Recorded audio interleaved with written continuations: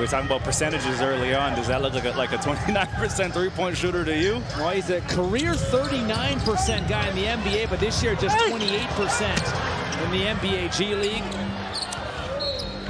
9:05 starting this game, 0 of 3 from the floor. They do get a steal, though. Fast break opportunity. Davison hustles back, pokes the ball away, and Walsh secures it for the Celtics. Snell looking for his third straight triple, and Tony cans it.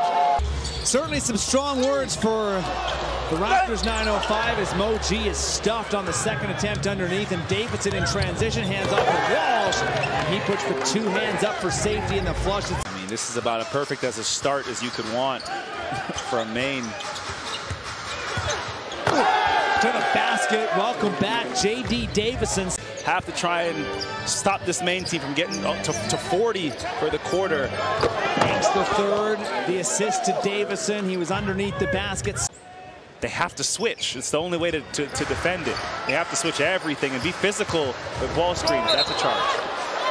Into the lane. It's a blocking foul called on the Raptors. 9:05. 2-on-2 rush the other way. Davison and Walsh dropped off to J.D. Didn't like the look. Carey Jr. the follow. And that's up and good.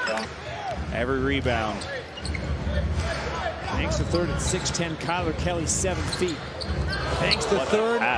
Open underneath and explains the situation. JFL not too pleased.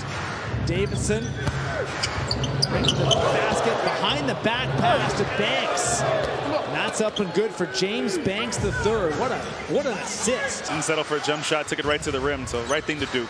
Davison attacking again, up and good.